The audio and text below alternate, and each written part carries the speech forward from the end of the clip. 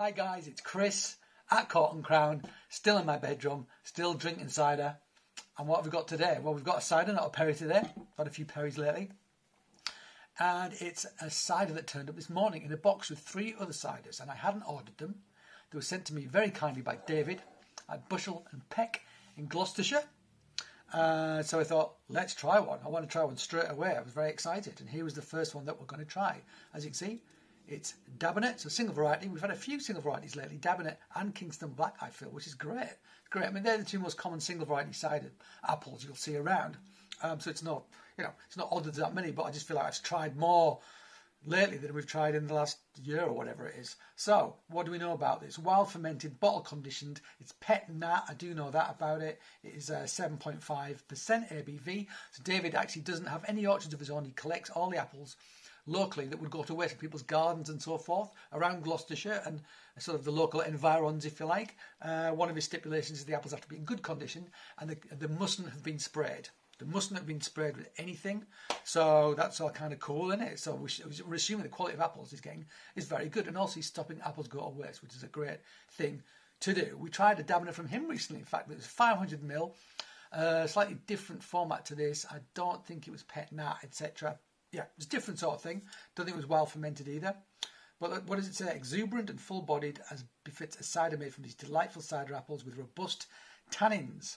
Bottle number 41, so obviously limited edition. This is from 2019. Yeah, all good stuff. Something else we've had a bit of lately, and I'm not going to stop. I'm going to keep it up, baby. Cheese. I've got some more cheese.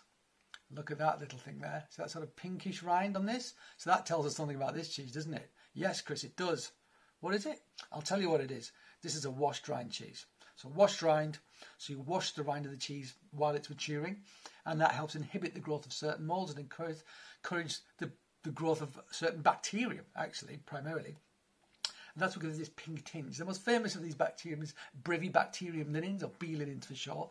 And basically, when everyone was ever talking about washed rind cheeses previously, they just say it's B linens. But actually, it turns out, with research, there's actually quite a lot of different things going on here. B linens is not the whole story by any stretch of the imagination. There's all sorts of things. And actually the white bloom you might be able to see on this, I believe that's one that's local to this farm. We were talking about terroir recently, about how a rum can have terroir, if you like, because of the microbial colony in there. Well, they have a bacterium, Microbacterium gubinense, I think it's called. Just got a tweet there. Gubinense, I think it's called. So it's named after their farm because it's the only place that's been isolated and it's on their cheese. So there you go. There's terroir for you. This is a beautiful fat pudgy one as well. It's got a real nice bit of breakdown under the rind, some acidity in the middle where it's still young. Gorgeous looking thing. And it's got funk as well, because that's one thing that you can that helps you spot a washed rind. Funky rinds, sort of like, sweaty feet kind of smell, if you like.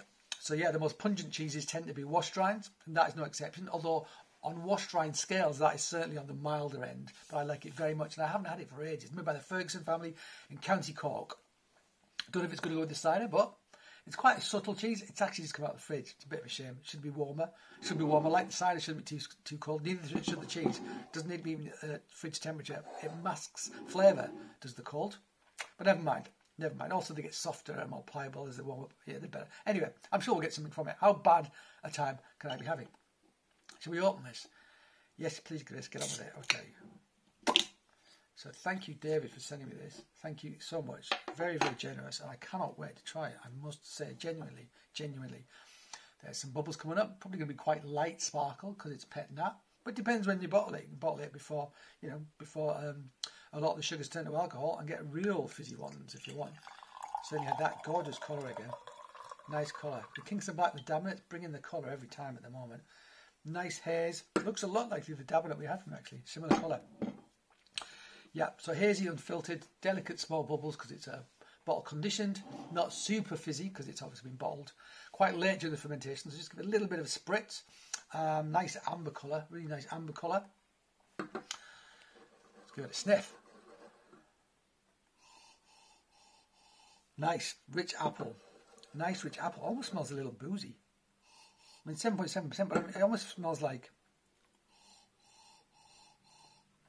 It reminds me of it smells like it's been in a whiskey cask, just a little bit.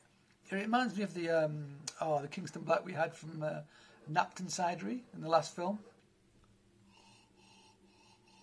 Yeah, really rich, deep apple character, aged, autumnal, really kind of great apple smell. That baked apple, sorted apple, really intense.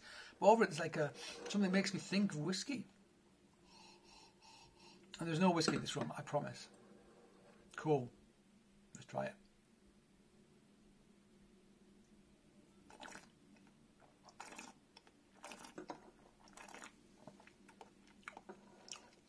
Nice tannins. That apple flavour, that richness comes through on the palate, absolutely. Super fine bubbles, very delicate. Really like that. There is residual sugar in this. It's not fermented to dry. Certainly has not. But I don't mind that. I don't mind that at all. Yeah.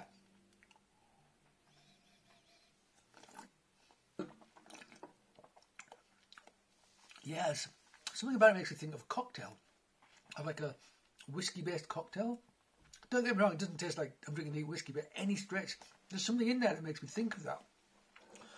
Again, like the Napton cidery one had the same thing, it made me think of a cocktail. Deep, rich apple flavour in this, intense. There was residual sugar, it's going to be natural sugar.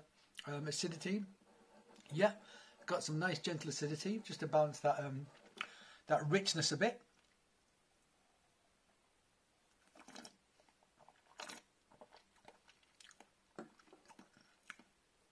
Yeah, you know what? I think the cheese is going to work with this because that's going to have salt. This has got some sugar. And there it is again. Minerality is what I'm getting now. It's almost like a very ripe fruit, but it's like a slightly boozy thing going in the background. It doesn't make me think of whiskey, Scotch whiskey. Just a hint in the background. It's not my imagination. I am getting it. Seriously, I haven't got mental or anything. Shall we try it with some cheese? Yes, Chris. Okay. Yeah, this is an intense bottle of cider. It really is. Cool. So, there you go. Look at that. See where it's just getting soft beneath the rind? So the rind is breaking the cheese down from the outside in. That's why it gets soft at the rind first.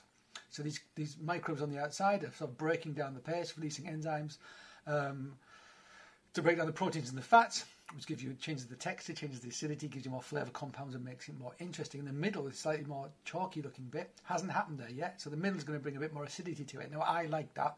I like a bit of acidity in the middle. In the same way in the cider, I want acidity to match sort of the sweetness and the richness.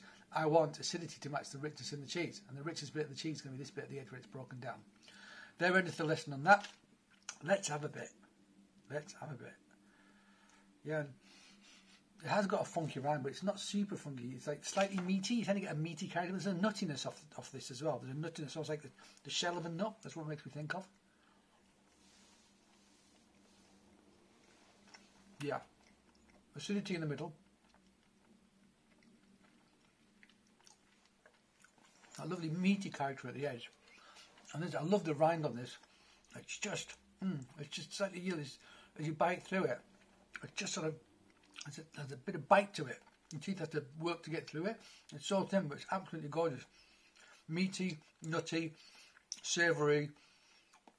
There's lactic acid in there. There's salt in there. Brilliant. Makes you think of cured meat kind of thing. So it's making me think of almost like a porky kind of element to it, actually, which gives me high hopes. Just one more little bit. Just one more little bit. Seriously, guys. It's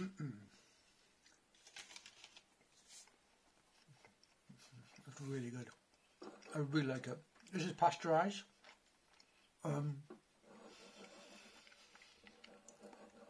You know, I mean, my preference tends to be for unpasteurised cheese because there's more potential in the milk if it's unpasteurised. There are lots of great pasteurised cheeses out there. This is one of them. Colston Bassett's the one that I always mention because it's one of the best cheeses in the world and it's pasteurised. I'm going to try that with this.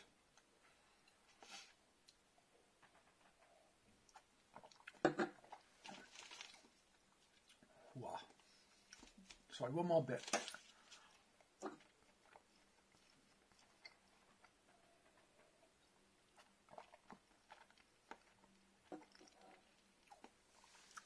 Yeah, that does. The salt in that does help out with that. The only thing I say is though, that's still quite a rich, fatty cheese. It's caught in my palate. The acidity is great in it. Individually, these are great. Individually, they're great. But I think something like the Leicester that I had in the last film, the Red Leicester. Just a bit more minerality, a bit more acidity, etc. Just a bit more flinty, I think would bring a better balance to this. This is a very rich cider. It really is. It really is rich. I mean, it's like drinking alcoholic apple juice, which is kind of what it is. But you know what I mean. And I feel like these are absolutely great together. No problem. They're not clashing. But I feel like the richness of that deserves something a bit more sort of spiky, just to balance that richness. That's what I think anyway. However, I love them both. This is good, this Bushel Peck. It is good. It is good. I wonder if it's fully fermented yet. Because it's very low sparkle. And it is very low sparkle and quite sweet. So I'm wondering if it's still going to keep on fermenting to dry. There's no reason I don't think why it wouldn't. There's the sediment in here. There's active things in here. So for me, it's possible. It's possible. It'd be interesting if I had a couple of bottles, I'd have kept one for a while and see what happened to it. But anyway, Dabinet from Cork, from the Fergusons. Dabinet from Bushel and Peck. Actually, this came direct from Bushel and Peck. I got this from Mons Cheesemongers, as per usual. Like them both. Like them both. If you want to grab hold of some, I'm sure you can online if you want. All right, guys. As always, thank you for joining me.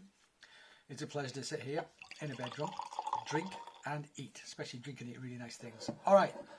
So, enough of that. I hope to see you again soon. But until then, cheers.